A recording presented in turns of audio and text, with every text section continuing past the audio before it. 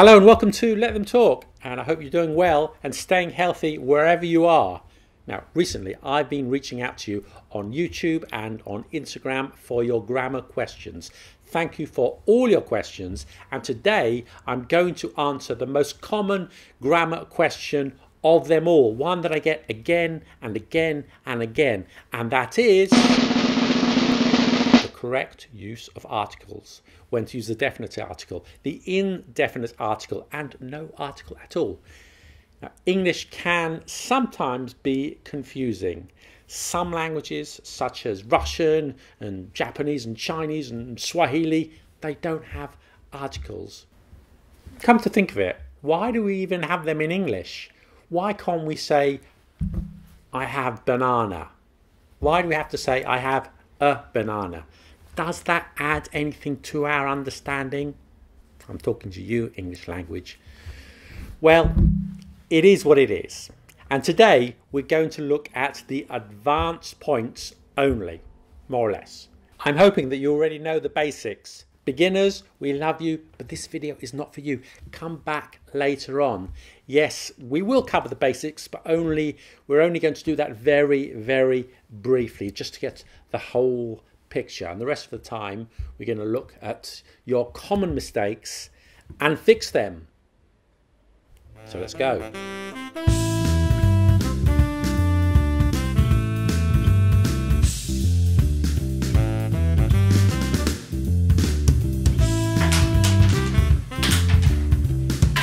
Yes! First, an important point about pronunciation. The letter is called A, but it's almost always pronounced The word is called an, but it's almost always pronounced un. The only time you would say a or an is when you are stressing it in a sentence. And really, why would you do that? You're much more likely to stress the adjective or the noun. A banana, not a banana. A delicious banana. However, I'll give you an example of a rare case when you would stress a. This is a question, but it's not the question. A is the definite article and the first word in the dictionary. The second word is aardvark. This leads me on to my second point. The before a consonant and the before a vowel. Or, again, on the rare occasion you're stressing the, then you would put the before the consonant as well. For example, I met a guy in a pub called Paul McCartney. What, the Paul McCartney? No, not the Paul McCartney. This one cuts the grass in the cemetery. Okay, so the articles, the basics. Very, very quickly, the basics. I'm just going to do this in a few seconds, but you can skip it if you want to. Anyway, a and an are used before singular countable nouns. A, an, for the introduction of a new thing or the thing in general. I return to my banana. This is a banana. Sometimes I eat a banana for breakfast. That is an ambulance outside. Plurals have no indefinite article. Bananas are delicious. We have bananas in the house. Now, for the specific thing, the one we already discussed, we use the banana. This is the banana I'm going to eat with my coffee. Plural, the bananas. The bananas, here you are, I've got lots of bananas today. The bananas I bought from the supermarket, or yellow, surprisingly. Uncountable things have no articles. Coffee. Coffee is tasty. Soup is good for you. You can use a definite article before an uncountable noun when we mean the thing that we already talked about. The definite article is okay. The soup I had for lunch. The salt is on the table. Now we're on to the advanced points. Finally, let's go with that. Things that are uncountable do not take a or an. Now, the advanced point is that remember that some words in English are uncountable, but they might be countable in your language. There are lots of examples of these, so be careful. So in these cases, never use a or an before them. For example, information. Never say, I have an information. I have the information. That's fine. That's okay. I have some information. That's okay. I have information. Okay. I have two informations. No, it's uncountable. I have two pieces of information. There is no plural of information. Informations doesn't exist. It's uncountable, and that's a common mistake. Lots more examples of those types of words in English. Advice, uncountable. Never say I have an advice. I have some advice. I have a piece of advice. That's okay. There is no plural of advice. Advices doesn't exist. It's uncountable. Count with pieces. Two pieces of advice. Two good pieces of advice. Yeah. News. Never say a news. Some news. A piece of news. Other words that never take the indefinite article. Furniture. Equipment. Gossip. Research. Money. Luggage. Bread. Don't say a luggage. There's more. Luck. Don't say I had a luck. No. I had a stroke of luck today. And for more information on how to count these uncountable nouns, watch the video up here. Professions and roles. To talk about a profession or a role, use the indefinite article. He's an engineer. She's an accountant. She's a grandmother. Common mistake. I'm teacher. No. I'm a teacher. That's correct. In general, if we're talking about uncountable or plural things in general, use no article. Let's look at some examples of that. Freedom is better than imprisonment. I miss the freedom I had when I was a student. Women read more books than men. The woman outside has a green hat. Chimpanzees don't understand irony. The chimpanzee in London Zoo can do the Times crossword. With abstract ideas, remember, don't use an article when talking about them in general. Beauty is in the eye of the beholder. The democracy is something worth fighting for. Is that right? No, it's not. No, it's an abstract idea. No article. Democracy is something worth fighting for. That's better. For meals, there's no article. Let's have breakfast. Let's have lunch. Okay. For sports, no article. I like football. Jogging is good for you. That's what they say. For games, don't put an article. He plays chess to a high level. I like Go. Do you know the name of the game of Go? However, with animals, plants, musical instruments, and a few scientific inventions, you can make a generalization with the and a singular noun. For example, the giraffe is an African animal with a long neck. The chimpanzee is the closest human relative. The ukulele is normally made of wood.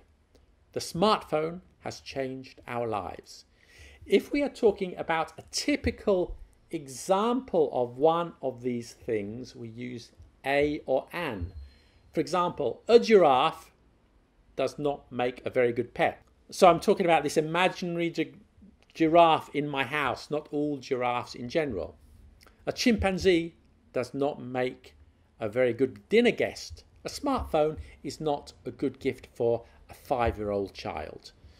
A ukulele is a musical instrument which is good for those with little background in music. You can also use plurals to express the same idea with no article. So, going back to my earlier example, giraffes do not make good pets. Smartphones are not good gifts for 5-year-old children, etc. For superlatives, use the. This is the funniest joke I've ever heard. You are the best singer in the world. For the physical environment, use the. The wind, the sea, the weather, the town, the country, the night, the universe, the rain, the mountains. The rain falls hard on a humdrum town. We joined the Navy to see the world, but what did we see? We saw the sea. However, we say space, not the space. The rocket went into space. And we say nature, not the nature. I love nature. You love nature. Now, talking about nationalities, Canadians love maple syrup, while the British love Marmite. Huh? What's going on here? Why has Canadians has no article, but it's the British? Okay, the peoples of some countries has an adjective and a corresponding noun.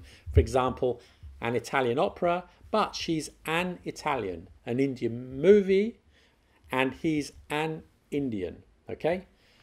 American, Cuban, German, and several other nationalities are adjectives and nouns.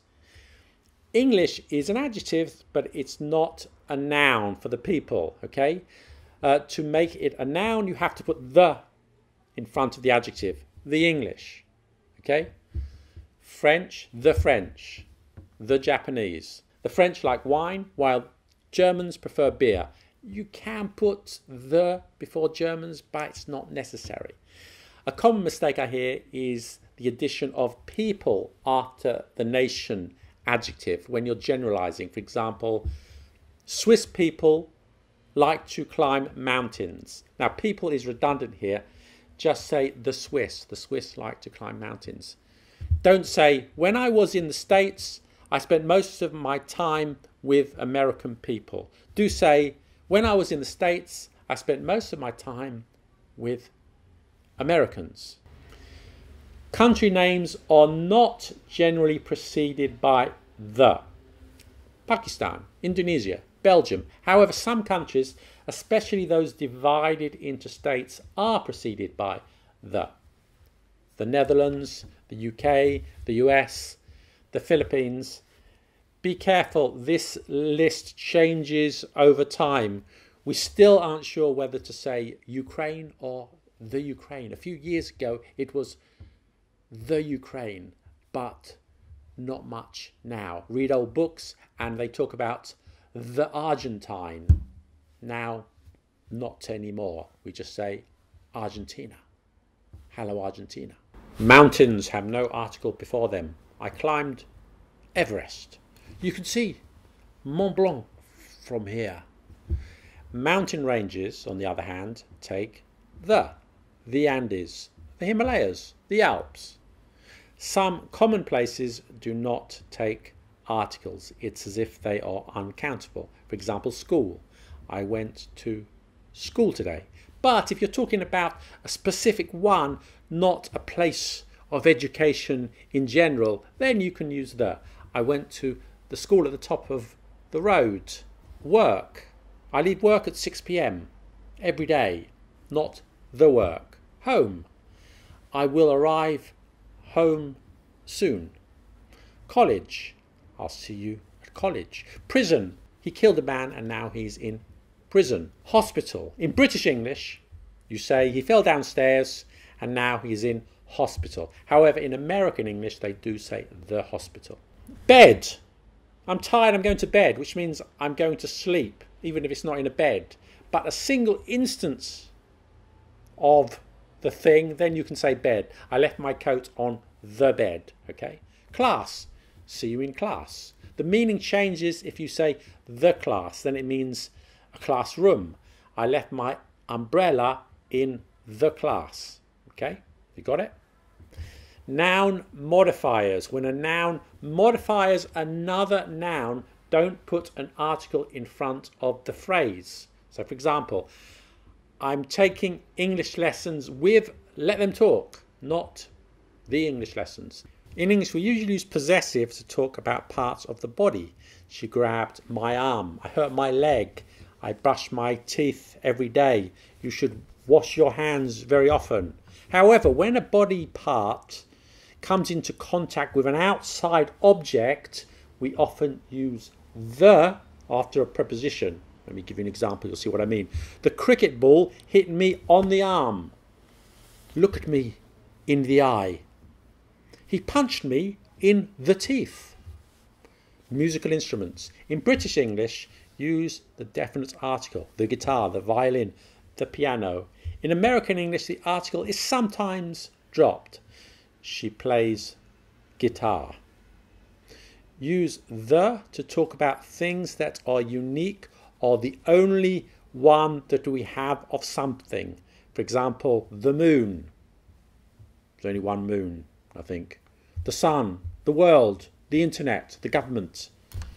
The Burtons are coming to dinner, which means the Burton family. They are the only Burton family around here, so we can use the, and it can be pluralized, the Burtons. Social groups use the before the name of a social group. The rich, the poor, the unemployed, the elderly, the young, the disabled. We need to find jobs for the unemployed. We must provide easy access for the disabled. A common mistake I hear is the addition of the word people after the adjective. We must provide easy access for disabled people. No, not really. The word people is redundant. You don't need it. Rich people should pay more taxes. Is that correct? Well, it's better to say the rich should pay more taxes. Sounds better, doesn't it? Before both and all, we don't normally put the. Do you like bananas or tangerines? I like both. Don't say I like the both. I hear that all the time. It's not correct. What about this? Do you like bananas, tangerines or melons? What's the answer? I like all three. That's right. Very good. After both, we can use the, but it is often omitted before a noun. Both the books were interesting. Both books were interesting. It's the same. Days, months, seasons. We say last week, last February, next February, when we are talking in general about a recent or future time. A common mistake I hear is to say the last week. No, that's not right. I saw him last week, not I saw him the last week. Okay? See you next Tuesday. It was a cold February morning. However, if we had more information in order to describe a particular day or a month, then we add the. This is the last week before the holiday. I was quite nervous on the Tuesday before the exam. It was the February before the revolution. Television, media and the arts. My friend was on TV. He played a bank robber in a detective series. My friend was on the TV, but he fell off and broke his leg. So if you're performing for television, then there is no article. You're on TV or you're on television. The TV is the physical object in your house. Okay, so you put a plant on the TV. Strangely, this is not the same for radio. I was on the radio talking about blah, blah, okay? If you talk about TV as a form of entertainment and not the object, don't put the. Do you watch TV? Do you watch a lot of TV? She worked in TV for many years. For other mediums of entertainment, you can talk about them without the. I love cinema. I love art. I love photography. I love theatre. In fact, I worked in theatre for several years. But if you're talking about a specific one, then you use the. I went to the cinema last Saturday night. Units and measurements. In some expressions about measurements, we use by the. For example, we sell milk by the litre. This hotel you can pay by the hour. Taxis charged by the mile. However, when you're comparing one measurement against another, you can use a or an. I learn English 3 times a week. A common mistake I hear is to use by. I drink coffee 3 times by day. No, that's wrong. 3 times a day. If you want to be more formal, you could use per, actually, in this case. I upload the file 5 times per month, or a month, it's the same, okay? So per is okay, but not by. When we're talking about quantities of uncountable and plural nouns, we can use some and any. I've got some bananas. In the negative, use any. I don't have any oranges. However, some and any can usually be dropped without any change of meaning. I've got bananas. I want bread. I haven't got time. I haven't got any time. He's bald. He hasn't got any hair. He hasn't got hair. It's the same, okay? By the way, there is a difference between time and the time. Time is uncountable, so it takes no article. We're wasting time, okay? It's a concept. However, we say the time to mean the hour of the day. What's the time? I don't know. I haven't got the time. And finally, different rules in newspaper headlines. Often the articles are dropped, okay?